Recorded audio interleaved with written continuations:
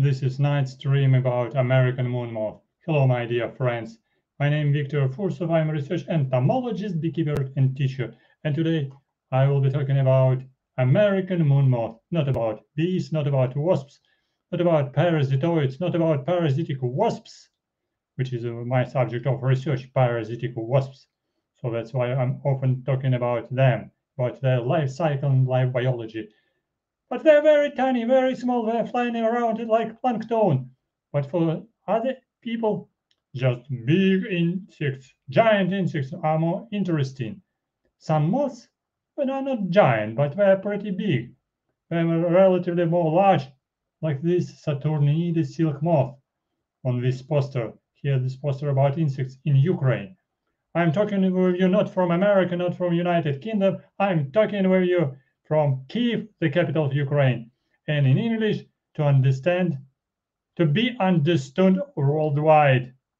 And so you can understand me, and I can easily talk with you on internet, on my computer, the different media, either Facebook, the comments on my YouTube channel, or you can send me on my private email, your private message, if you are interested in some kind of identification of different insects, which sometimes can be invasive to your house. So, and you are not going to be happy about it if you're not entomologist, if you're not devoted biologist, if you're not devoted naturalist.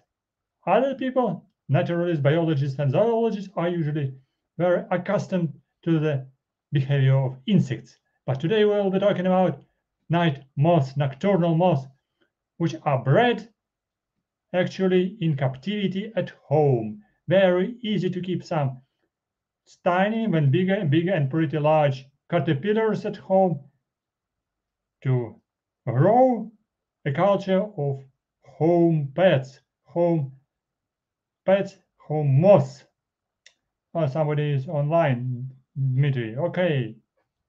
So, if you like insects, you can keep them at home like pets. Some people, some unusual people, some crazy people can keep at home even crocodiles, even just big giant lizards or just python, snakes. I do not appreciate this kind of hobby, this kind of activity.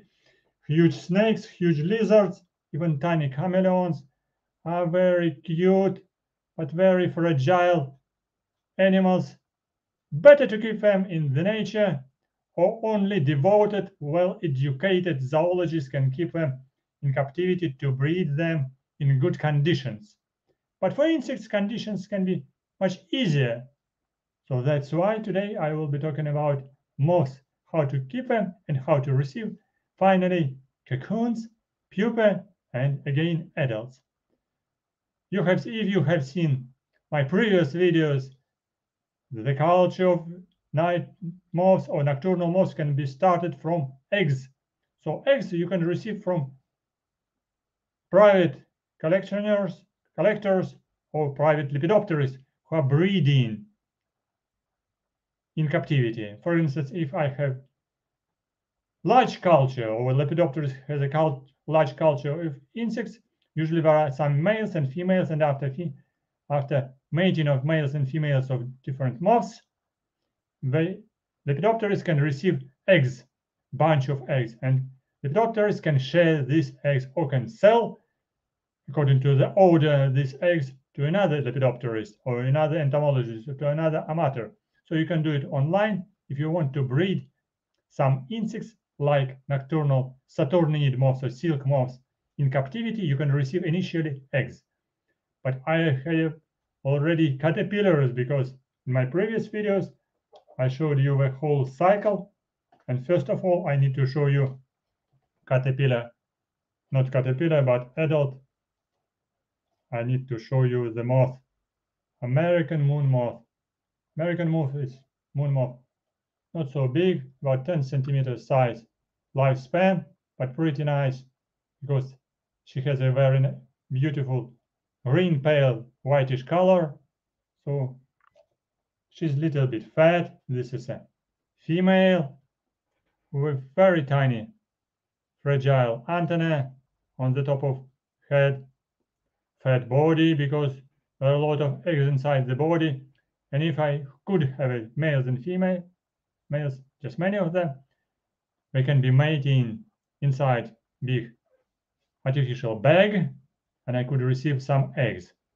But today I will be not talking about breeding, but about growing something else, something interesting, about growing caterpillars in captivity.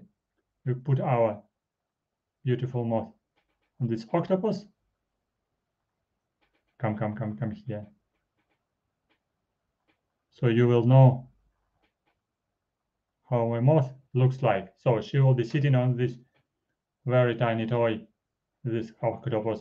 She has female of this is a female because this is a fat body, very tiny antennae, not so hairy.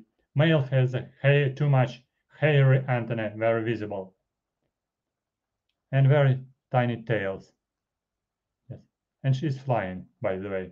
So that's why I have kept her inside special box for security, because if she will be flying actively around, she can damage tails and wings because of some light around. Okay, on lamp, for instance, because usually Saturni, the most silkmoths, were attracted to the light, coming to the light on the top of ceiling, so we can damage something of their body. Hopefully she will be sitting carefully. So let's start from the beginning. Initially, you can receive eggs. From eggs, some caterpillars will hatch, and the caterpillars will be growing. You need to give this kind of host plants. I gave host plant like this one, big one. This is not a cabbage. This is a big leaves of what? Walnut. Yes, they're growing very fast. Some trees near my house, so some leaves are quite big, like cabbage. But this is still leaves of walnut. Different plants can be used as a host plant for food of caterpillars. And you can keep caterpillars just on plants and put plants in a bottles with water to keep them fresh. And how process is going. You can keep it a different way. The simplest way to put caterpillars in container. For instance, in this container, already I have the last, but not the least, 2 caterpillars, which are growing and feeding on leaves. So you can see this bunch of leaves has been eaten completely. Nothing, little bit, some pieces of are eaten. So if I have just a caterpillar is very careful, very sophisticated way of feeding. So eating leaf one by one, so carefully, don't miss very sweet pieces of leaves.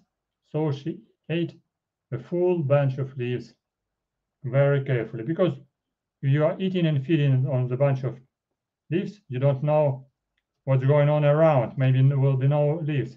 But here, you see, this is a caterpillar. And I have some more, just because I gave, yes, I gave fresh leaves here inside the bag, but still caterpillars sitting on this stick and feeding carefully, feeding carefully on small pieces of leaves, part by part. So unless everything has been eaten, she do not want to miss anything else. Just will eat everything carefully, everything else. So you see all these eaten. So the size of these caterpillars already about 6 centimeters, quite a big one. And you see no leaves on this bunch of tree. Yes, and see, here there is just a rubbish. Of course, this container is small one. For 2 caterpillars is good enough, but for more, it will be a little bit smaller. So that's why you need to do here just container with some ventilation and with some toilet paper on the bottom. to prevent too much moisture. Otherwise, much moisture will receive, with moisture you will receive some fungi, some infection, maybe sometimes even just a virus infection. So be careful about moisture to avoid rubbish inside, to avoid all this, to throw away all this poop inside. And don't forget that when caterpillars want to pupate, they produce water. So don't be afraid. If at certain point, when caterpillars are growing very fast, eating very fast, eating too much, finally you will find some poop, dirty poop, black color poop, and some water. What's going on, you will say? Maybe we're dying. No. Caterpillars sometimes can change with the color, well, sometimes becoming yellowish, changing the colors, or a little bit orange, or they can get just a maximum size of their growth. And I will give a little one leaf more for them. Maybe we'll need still some food. So after producing exudate. So they produce some water, like extra water on your toilet paper or filter paper. And it means caterpillars are ready to pupate. To pupate. What means pupate? Because pupa, this is next step of development of caterpillars. Caterpillars are growing and they're molting. They're changing their skin to grow up. They're changing skin and they take off their shell, the skin off 5 times. They have 5 instars, 5 life stages of caterpillars, from the smallest till the middle size, and then just the biggest size will be 5th stage, 5th instar. And after that, caterpillar will produce latest poop and latest water exudate to some kind of extraction of water, and will start to make cocoon, start to spin a cocoon. How to do it? We can find it here. Okay, I can show you how it's going on. What's going on in this container? In this container, the same situation. Most of all these caterpillars, they produced cocoons. How they are looks like. I can show you, because I was keeping it a few days, didn't distract.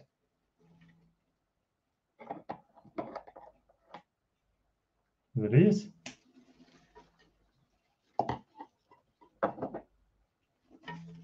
But some leaves.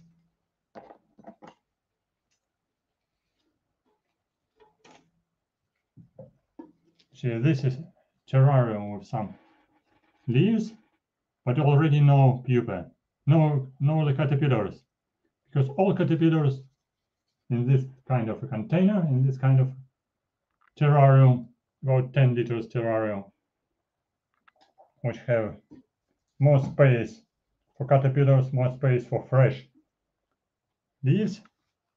All caterpillars, they produce cocoons. You see, still have some greenish leaves, and this is a kind of a box. You see, something is moving inside. Yes, this I wanted to show you. This is a cocoon. This is already a little bit brownish cocoon, which is made of silk. Silk produced by caterpillar. The caterpillar take off skin and becoming a pupa. So this process is called metamorphosis. Next stage after caterpillars, this is a pupa inside cocoon. How many pupae I have and many cocoons. And finally, I show you this kind of herbarium. How we make this cocoon between leaves or between toilet paper, because toilet paper have been used just for avoiding moisture. And you see, I have a lot of herbarium, and in this herbarium, just leaves, and these leaves are very noisy. You see, maybe not so can listen it and hear it. You can recognize. So these are all sticks.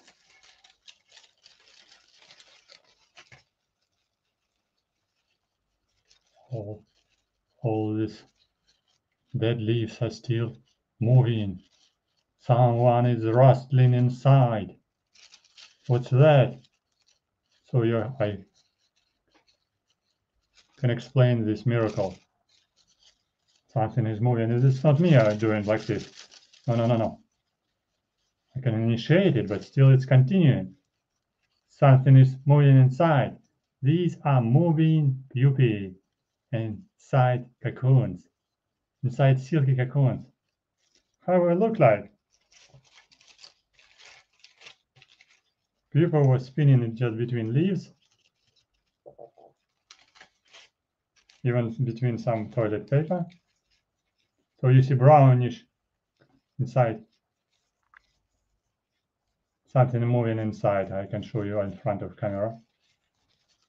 This is pupa, which is moving inside semi-transparent cocoon. And all this toilet paper with remnants of leaves inside several cocoons. So and I have a bunch of them. So as I showed you, just all of them were sitting inside cocoons and they are rustling. Yes, you can recognize. They are moving. What's that? Quite strange behavior, very funny behavior. Where you can hear the noise. Yes, these noises are very specific for American moon moth. They're producing noise. You can suggest this is self-protection one for self-protection, because usually all predators like birds or maybe lizards, some squirrels, were afraid some noise. So if caterpillar will be silent food, but this is active food. So that's why pupa and initially just even caterpillar is moving inside, but after molting, pupa is moving inside and producing this kind of a funny noise. So rustling pupa. You can recognize. They're making kind of musical instrument.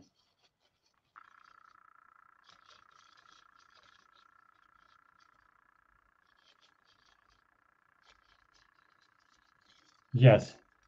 Curious Koi asking me about what kind of food is better. Yes, I suggest that one kind of food, one kind of plant, like walnut, for instance, or cherry. You started with cherry, just feed with cherry. If you started with black walnut, it's good enough. You don't need to change the food plant, because caterpillars will be feeding on one food source. So they do like one food source. And if you change it from walnut to a cherry, maybe we will not like it very much, because we don't have opportunity in the nature to walk very actively, very quickly from one tree to another tree. It's a long way for them. They can drop down, just fall down from one tree to another tree just only by accident, not very often. So one kind of food is the best way. Even you can be here between these leaves of paper, as I showed you, or fully inside of the paper, fully inside the paper. So I do this jumping toilet paper. So this is jumping cocoon. The noisy as well, because inside pupa and inside this cocoon. No, she cannot. She is not able to escape, because for pupa it's absolutely safe. Pupa is making noise for self-protection, and she cannot escape. She cannot make a hole, unless it will be the time of metamorphosis from pupa to adult or moth. But it will be actually on the next season, because I guess so we will not produce adults soon, because I will not have just good enough leaves for feeding them in autumn time. But it depends from the temperature, because American moon moth Actias luna has several generations.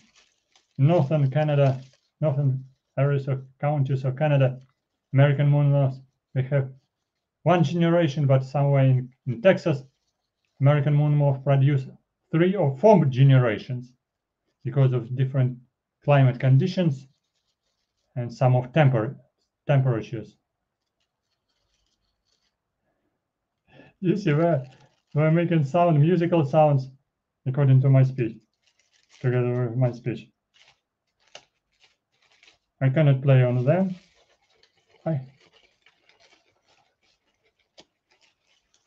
Sometimes when I just going to sleep, while it's still moving.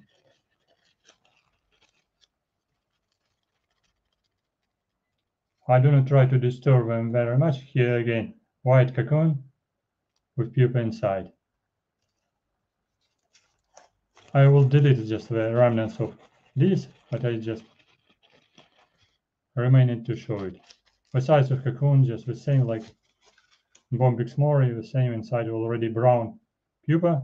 Yesterday it was still green caterpillar, when just this morning it was very pale brownish pupa, and now it's already dark brown color pupa. So because pupa is hardening, so becoming with a good shell for self-protection after the molting from caterpillar into pupa. So, and this is the time of sleeping. So it's so secret pupa with secret, and this is secret caterpillar and secret.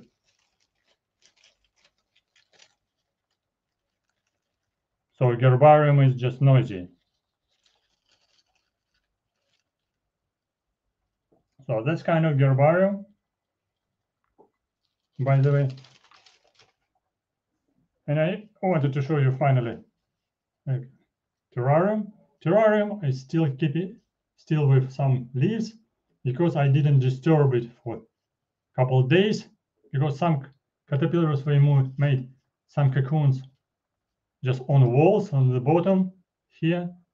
So there is a whitish cocoon on the downside of terrarium. This one, this another one.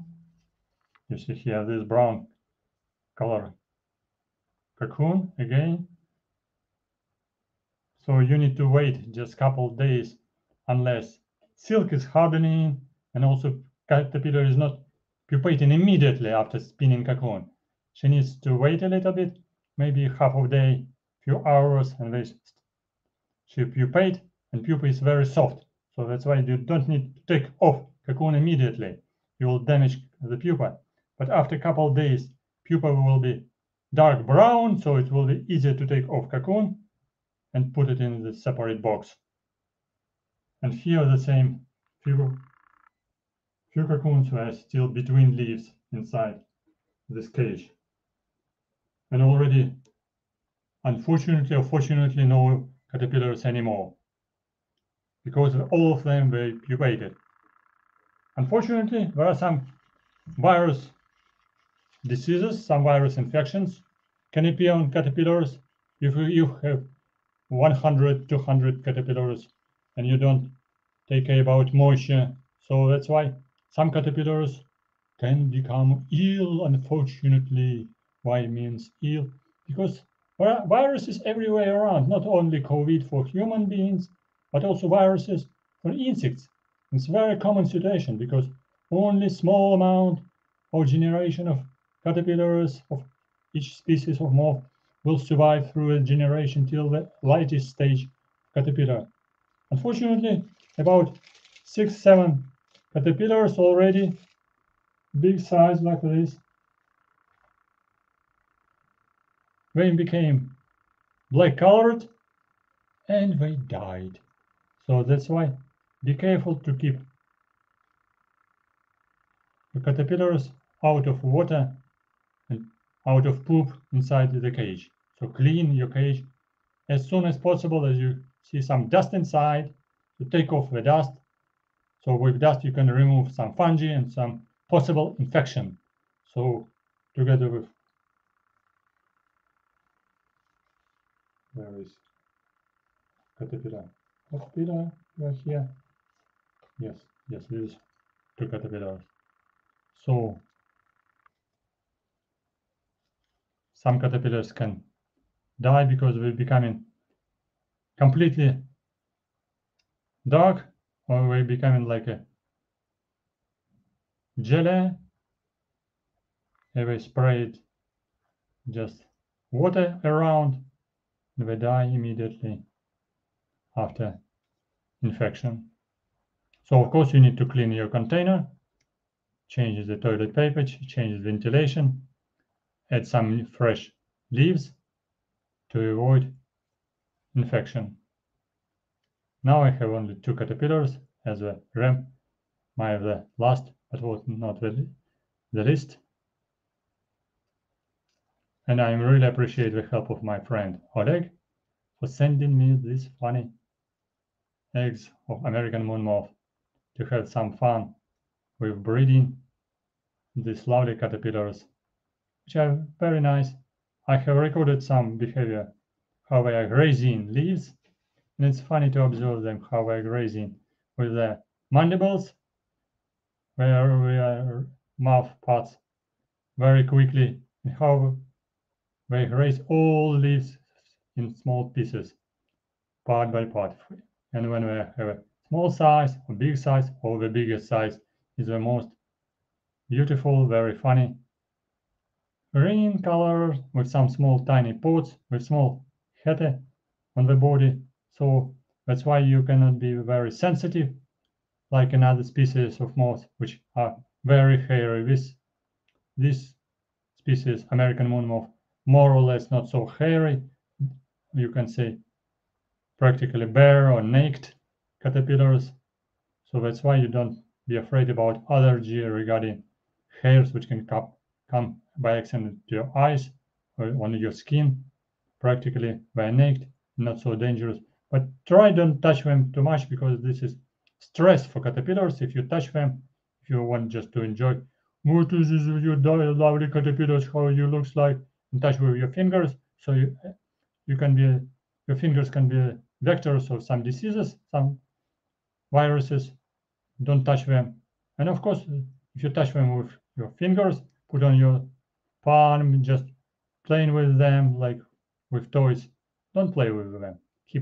Keep them on sticks and observe carefully, or just take some photos, videos, just for fun, for curiosity, for education, to show it for your friends, for your parents, for your children, because it's quite easy to keep them even in a small container of 3 liters, 5 liters, 10 liters, and a food plant like a black walnut or cherry is just easy to get access anywhere just around houses in a park. So that's a story about American moon moth, about funny caterpillars, and of course about very funny pupa inside cocoons. If you enjoyed, if you liked it, if it was interesting for you, you can repeat this my experience yourself, searching for some caterpillars, searching for some lepidopterists who can send you eggs of some butterflies or daily butterflies or night moths. And you can repeat this experience at your home, keeping these cages or containers at home in careful place, not in direct light, because under direct light in summertime it will be too much moisture and insects, and air inside will be very hot, so caterpillars can die. So avoid, put it in the shadow part, just under conditioner if it is cool in a room, to provide careful conditions for all these caterpillars. Thank you for watching. Please subscribe to my channel if you are not subscribed. Press like, write your comments, ask your questions under this video in comments, and visit my Patreon page for some donations. Why not? This is kind of feedback. And ask your questions if you are interested in some entomological questions, in some questions about insects, mites, ticks, or something else, some other arthropods or insects, or if you're interested about Ukraine. So I can tell you more about Ukraine, because Ukraine now in a war situation, which is very much unpredictable and difficult. That's why we say support Ukraine, stand with Ukraine, and looking forward to see you soon on my channel again. Thank you for watching. Good luck and see you soon on my channel. Bye bye. Finish translation. Stand with Ukraine. Good luck. See you soon on my channel.